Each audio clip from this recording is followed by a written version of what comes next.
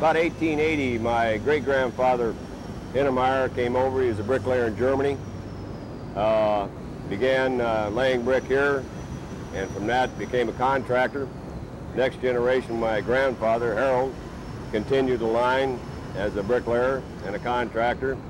My dad was an apprentice for a short time. The war interrupted that. Shortly after that, about 1958, I began laying brick. 1960, became an apprentice. Been with it ever since.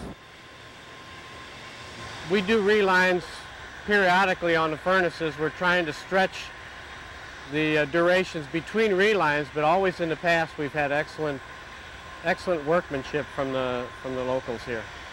Every time we do a reline, we try to improve the design of different areas in the furnace. We keep changing designs and come up with new and more intricate types of installations. And most of the people that we've seen here have been very interested in learning the new techniques. And we explained to them briefly why we're doing some of these things so that they have some background. And we've always found that most of the craftsmen were very interested in the new designs and the new techniques, and have always jumped right in and done whatever we needed to do to get the installation proper. On this reline and the related stove work, we've thrown some pretty intricate designs at the bricklayers, and they've performed excellently in learning the new techniques. It's like driving a space shuttle compared to some of the stuff we used to do. It's very intricate brickwork. It takes a special kind of guy to work a reline because it's dirty work usually. The brick is different. The carbon and graphite refractories are dirtier to work with. The mortars are dirtier. So yeah, they definitely take pride in their work. And to come onto the job, money helps, I'm sure, but it's not an easy job. And for them to come here time after time after time, you can see a pride of workmanship. You've got to have an iron will, because of the hours you pull. You know, you got to have a good back.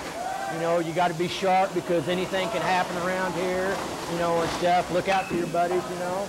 Just basically want to be here.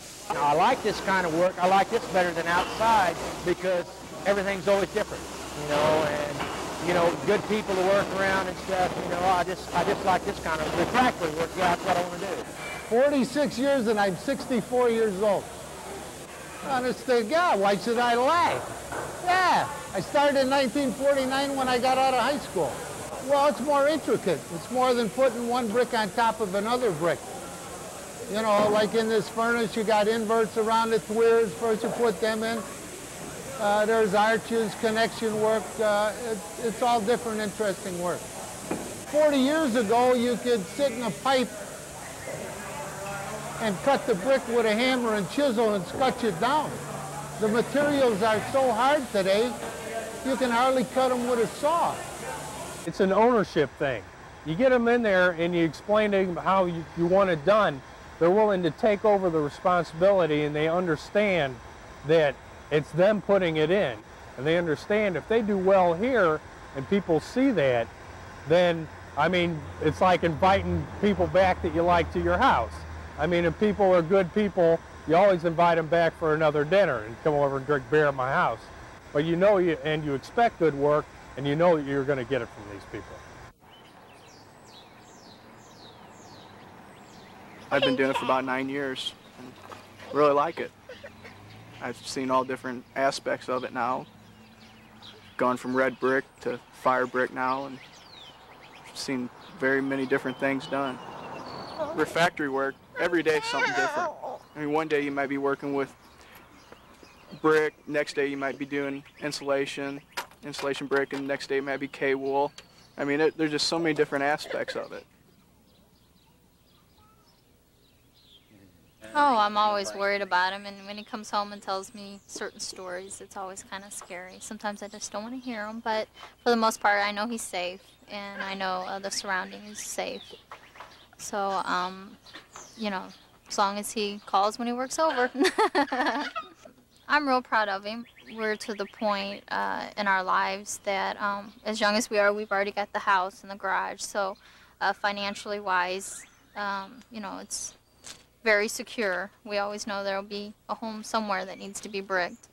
Some people don't realize how much work is in fire brick work. Some people think you just go in and stack one on top of two, you know, and that's it, and scrape a little mortar on them. Well, it gets into detail. You know, it's not just raise a line and lay a brick. There's angles, arches. You get into such detail sometimes with the steel mills around the country, and the one we have here. I know I'll have a good future. I feel that there's always going to be work for me somewhere, hopefully here.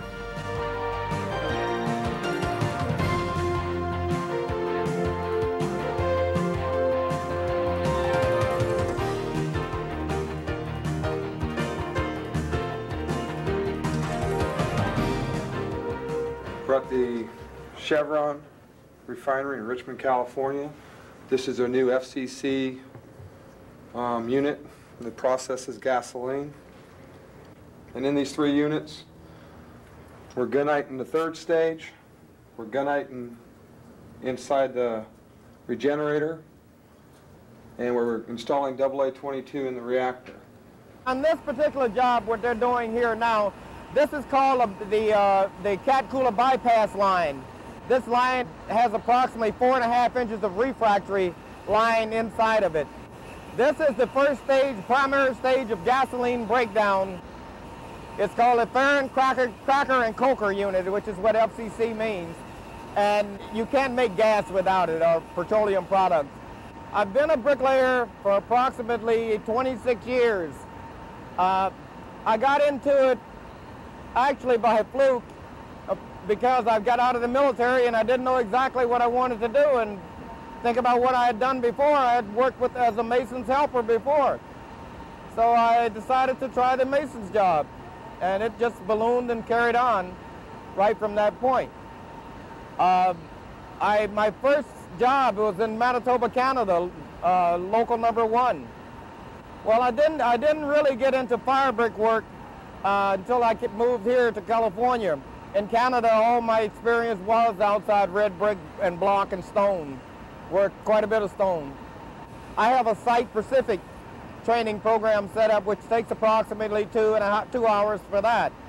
Where I teach you how to what to expect on the site, walk you through the site, make sure you're familiarized with the site. You don't have any reservations about working here. We have approximately over 650,000 hours on this site, and no recordables, which is quite a mark in itself. Inside the reactor, we're installing AA-22, which is a high abrasive material, very high in cold crush, and that material is mixed in a Hobart, sort of like what bread's mixed in a bakery, and they mix it in that, and from there it goes to the men. They install it by either with the stick or by thumb, and once it's installed, they ram it with a little rammer, and they trim it to a flush surface. The set time on AA-22 is about 15 to 20 minutes. It sets very fast. They have a very short work time, so they have to install it very quickly. Otherwise, it'll set up and they'll have to discard it. It's no good. The gunite station, the forklift takes the bulk bags to the structure, which they dump them into the 1,000-pound mixers. They pre-mix the material to pre-dampen it just so the dust is taken out of the material so it's not so dusty in the unit. From there, they drop it onto a platform. The platform, there's shovelmen that shovel it into the Allentowns. You have an Allentown operator, then feeds it up to the man that is shooting it in the hole. At that time, the man that is on the nozzle will add water to it, He'll get his right air pressure, he'll add the right water, and he will spray it on the wall. The environment on gunite is a very dirty and nasty job. But the bricklayers and the hot carriers that are involved in this are well trained, and they really do enjoy their work. Every job's a little bit different than the next, so they explain it when you come in. Like every job you go on to, they always explain. Every morning there's a safety meeting, and we have safety breakfasts and safety lunches and safety everything. That's their big push point. There's another bricklayer female downstairs that's working with our Thorpe, and I see several other women, iron workers and pipe fitters, and there are probably 10 of us on the job. We get up around 5, get here by 6:30, come on in, get our safety meetings, go, you know, get appointed to whichever crew we're going to work with, go up into the holes and do the assigned work, which is either gunite or packing, or you know, any there's fireproofing that's going on. Find out which crew you're working for. Go out and do whatever position you're assigned, and then have 3 breaks. They're 4 10 days. They're supposed to roll over to 5 10 days. We'll see what happens, and you know, home by around 6 again.